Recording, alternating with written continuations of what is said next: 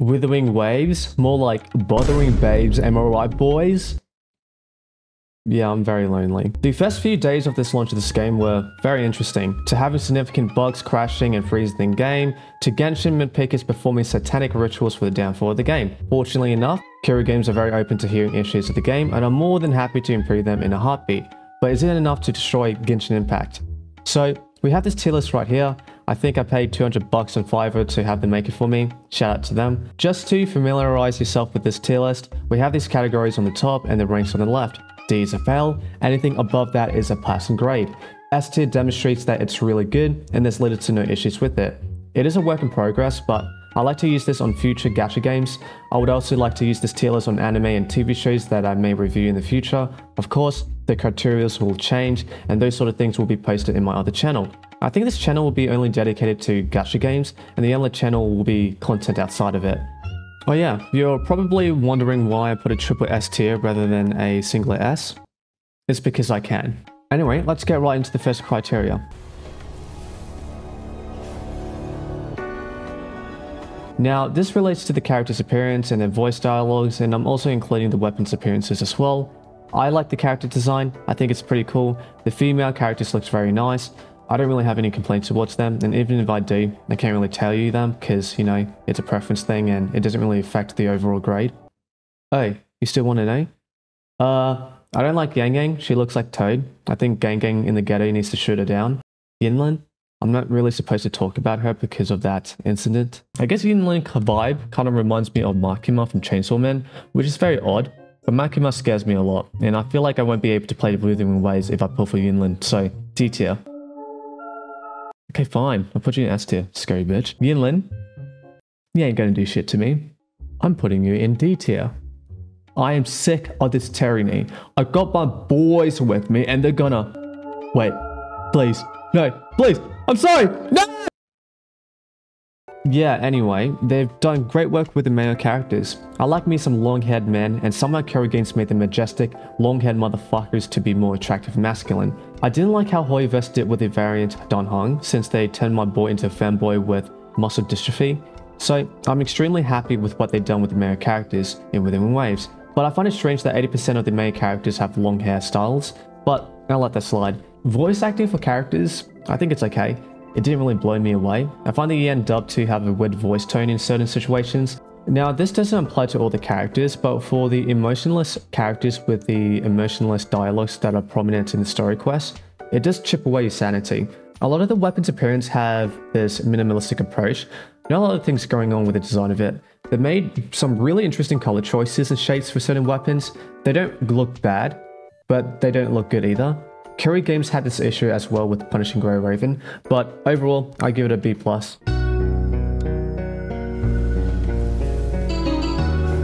I kind of wish they did more with it. There were a few locations that are pretty vibrant with colors and sunlight, but there are other areas that are bland and void of color. Now, that sort of color choice is great for areas like desolate and destroyed buildings, which immerses you into those type of environments, but I feel like that type of color choice is a defaulted choice for most of the areas. I feel like the overall world was originally grey, and WOQQIE Games decided to splash a few colours in some areas. If you ask me what colour reminds me of Wuthering Waves, it will be grey. It's like I'm living in the UK. Also, the environment does not render in that nicely, like where the grass loads in. In far distances, the grass fields that hasn't been rendered looks very smooth and it looks very weird. Honestly, you guys might shake me for this, but I think Genshin Impact's environment is better, so I'll put it in B tier. What the fuck, you Genshin writing cock? Why would you even say that? You fucking mint-picker! Exploration is a very vital thing for every open world game, and I think Wuthering Waves did really well in this. They implemented the wall running ability so you'll be able to climb up close with ease, especially if you're trying to get those gold cubes.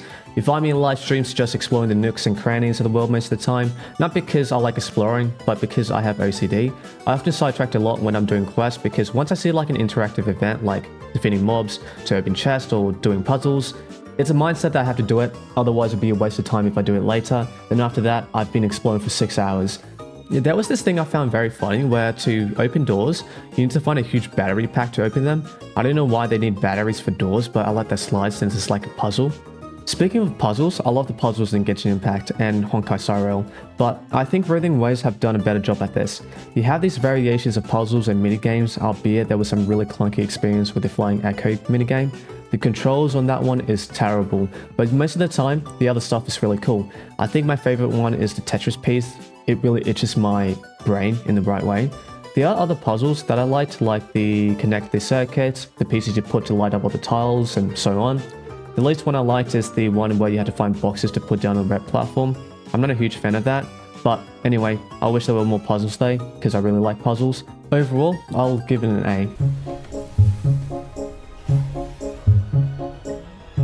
I gotta be honest, I think it's very ugly. Throughout the icons in the terminal and navigating through the map, they tend to rarely use warm and strong colors. It's always these grayish and cool colors that it gives me this immersion that I'm living in the UK. The fonts in this game, I find a little bit strange. I got used to them, but I still find them strange. They appear even more bizarre when it shows up in minigames and names on top of the NPC's head. They just look out of place. The overall map design seems gloomy, with the interactive tabs having this grey background, which makes it look pretty bland. Nevertheless, I have no issues with navigating the icons and tabs as they are pretty neatly arranged, so it's easy to know where things are. In this criteria, I'll also discuss the ecosystem, just due to the fact that I don't have enough spaces for the tier list. Echoes is a pretty cool addition to the game. I do understand that leveling up your databank is pretty time consuming, along with grinding the right stats for the echoes. Not only that, since the concept of echoes is a new thing that hasn't been done in other gacha games, you have to learn how to equip the echoes and be aware of the cost function, stuff like that. For me, I think it's fine except for one thing: tuning. You need materials to tune your echoes in order to unlock substats, despite the fact that the echoes you leveled up is at max level. I didn't like that at all. Echoes are pretty much a high investment due to the grind of getting those echoes, the amount of EXP materials they eat, and the scarcity of tunes. Imagine you didn't get a good substat for your echoes. Guess what? You just had to do it again while wasting a lot of EXP materials and tuners. You can't use useless echoes as an EXP replacement, which is very strange. Along with this, the restrictions of cost means that you can't equip any echoes that have a desirable main stats and substats. This whole thing, I think, is going to be very grindy, and I haven't even started yet. But of course, this sort of thing doesn't matter if you're playing this game casually. But if you want the best echoes, you will experience pain. When I leveled up my first echo to level 10, which I definitely did not cheat, I realized you need tuners to get substats, and during that moment, I thought that was strange until I started thinking ahead on how that's going to be like for grinding, and in that moment, I was pissed due to the issues mentioned previously, but I try not to let that distract me for playing the rest of the game. Overall, I'll give it a C+.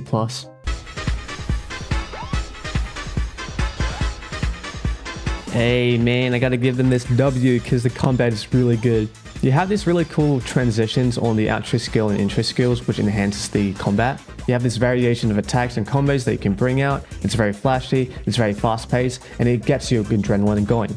The Resonant Liberation, which are ultimates, are really cool to look at, and I believe this is the best gacha combat I have ever played.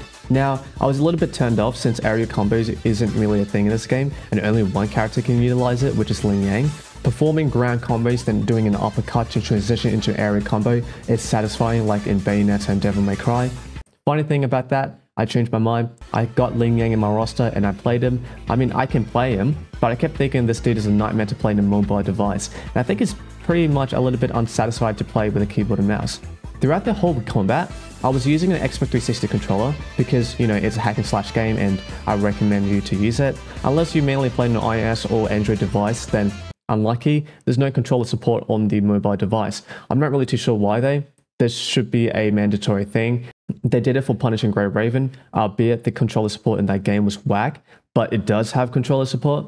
But anyway, if you have Ling Yang and you use a mobile device, consider re-rolling. Unless you don't mind playing him at all, then that's terrific. In my opinion, I prefer not to touch the mobile version of Wuthering Waves because I don't really like using the phone combat interface, especially if I'm playing it on my huge tablet. But if you're playing it on a standard size phone, I think it's pretty good. I did try using it on my phone and I think the button layout is pretty nice and accessible. It's just that my phone and tablet isn't that powerful and the graphics doesn't look good comparable to PC, so I tend to avoid playing it on a mobile device. But it would be nice if they have controller support though. Another thing is that when you're fighting enemies on slopes, the camera angles gets really bad, and if you're surrounded by boxes, enemies do tend to get on top of them, preventing you hitting them. Despite that, the combat itself is really good in PC, and I would say pretty playable for mobile devices. and I don't think I can find any issues with the combat itself, so I'll put it in S tier.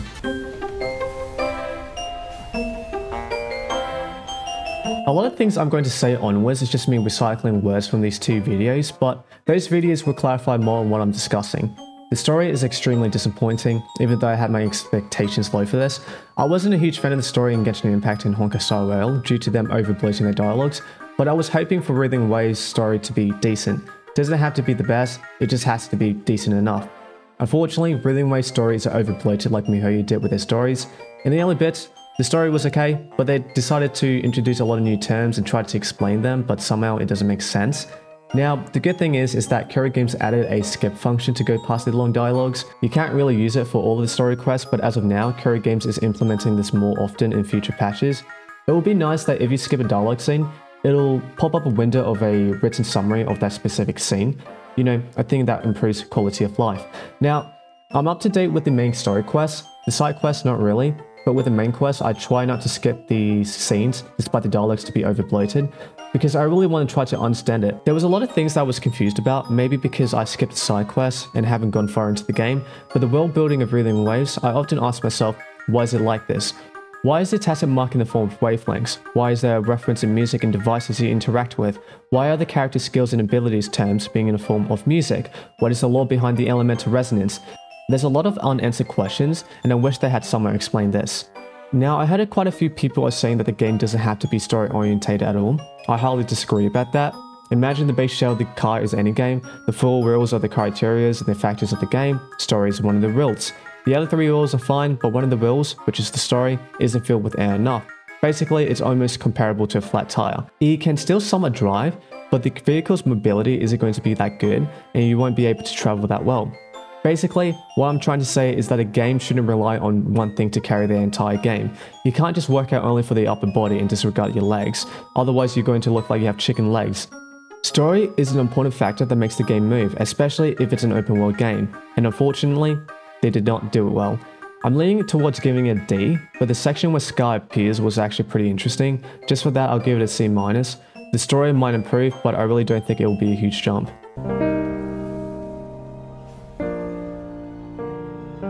I love music, I love it so much, and it's so heartbreaking to say this, but I think it's pretty disappointing in Wuthering Waves. And it's pretty ironic since the whole world revolves around the concept of music. There were quite a few songs that I liked. You have this lo-fi beat Chinese pipa in the main city of Jinzhou. It's very relaxing and it's very nice. Unfortunately, that stops there when 80% of you playing this game is accompanied by ambience music, which is fine, but it's very underwhelming and forgettable. I gotta tell you the truth, but Wuthering Waves music pales in comparison to Genshin Impact. I'll just replay what I've said in my previous videos here. Number 6, music. I don't know too much about the music for Wuthering Waves, so I won't say too much. That sort of thing I want to experience it firsthand in the game, rather than me just intentionally just looking for it on YouTube. I remembered when Tectone was doing a reaction video. If you haven't subscribed to him, you should do that. I'm just trying to support small creators. I'm not too sure what that video was, but he was listening to one of the OSTs from Wuthering Waves, and he was bopping his head while repeatedly saying, "It's good, right? It's good, right?" And I was just sitting there saying, yeah, it's good. It's good. I haven't played Genshin Impact for years since I hated that game with a strong passion, but I gotta give them some respect. Their music was bangers. Born of ice and frost.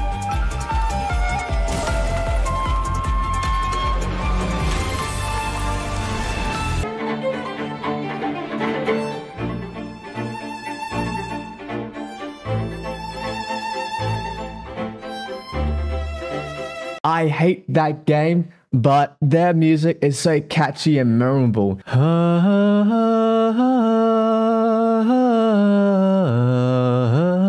Like, it's really good. It's really good. In all fairness, that's the only music I heard from Wuthering Waves, and it's a while ago, so who knows if the other songs are better. I'm certain that their type of music is electronic, but they might add more music genres afterwards. But yeah, I hate Genshin Impact, but I gotta give them credits where credit is due. But I do understand if Wuthering Waves are not able to be on the same music level as Genshin Impact.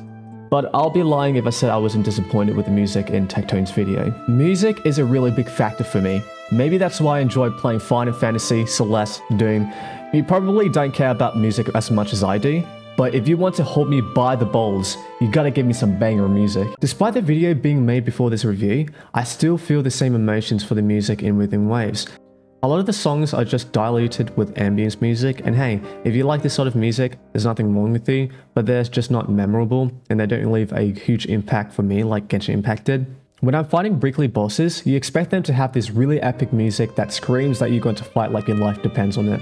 Now, it's just ambient music, and often mistaking it for pure silence. Now, there are other places that has this rock riff and electronic music for passive discords. Unfortunately, there's only a few, and they don't really give me the chills like I felt with Genshin Impact. Funny enough, I am currently experiencing a bug where music doesn't show up in my playthrough, so it's basically silence. So there might be quite a few songs that I missed. Not that it makes any difference, to be honest, but I cannot stress this enough. This is a subjective thing, so if you like Wuthering Waves music, good for you. But with me, I feel like the music is so unpolished, and I'm not too sure if the music composers for Punishing Grey Raven has anything to do with Wuthering Waves. Halo Week, Ghost Final, Fluorite, and other PGR music composers that have made extraordinary music. Here are some examples.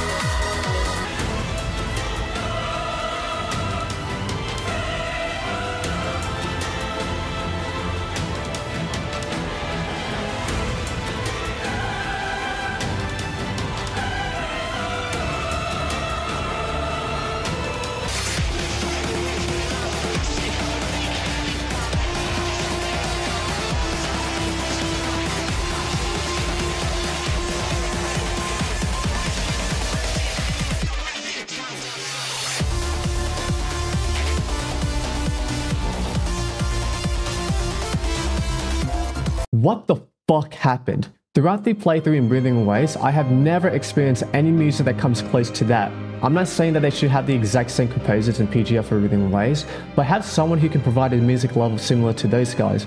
I highly anticipated open world game shouldn't really have ambient music as their main thing, especially if it's trying to rival against Genshin Impact. Anyway, the music is underwhelming, and I'm really disappointed by this. See.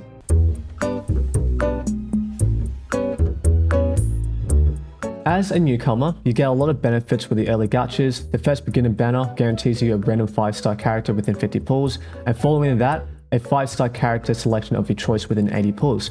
And not only that, very early on, you get a 5-star character selector for free. That is insane. The event weapons banner guarantees the weapons itself through pity, so that's really nice. Reaching 80 pity seems quite high for my taste, especially with the low chance of getting an S-tier character, but it's like that with most gacha games. But due to the benefits you get early on, I give it an A overall. Anyway, that's it. Here's the thing. I think with this game, I'm actually not too surprised with people having varying opinions on this game. There's people who loves it, there's people who thought it was okay, and there's people who outright hates it. Everyone knows that Korean games are much more responsive to issues compared to other gacha companies, but is that really enough? There are issues within this game that are very hard to fix and should have been addressed way before the launch of the game. These sorts of things doesn't leave a good impression that it can compete against Genshin Impact. Honestly, if someone tries out Wuthering Waves, doesn't like it and uninstall the game, I totally understand it. But I would say this, the combat is really good. I think the combat is the main thing that people are really invested to. But there are people who wants to be immersed in the story, music and environments and doesn't really care much about the combat. Unfortunately, I don't think this game will be for them. I feel like this game is being carried out by the combat and everything else is not up to par with it. I feel like compared to other content creators and reviewers, I may be a bit more strict and nitpicky than them, but it's because I love Wuthering Waves and I see the potential, but I have to give an unbiased perspective and see all viewpoints of the game, including my own. But all that I've said is mostly a preference thing and is subjective, so you should take my opinions with a grain of salt. But yeah, I think that is it. If you guys enjoyed this video, give this a like, subscribe, comment down what you think. I have Coffee and Patreon if you want to invest into my money laundering scheme. I have like 2 mole rats to feed. Tough being a dad. But yeah, I really do appreciate you guys and I really do hope I see you in the next video. Alright, see ya.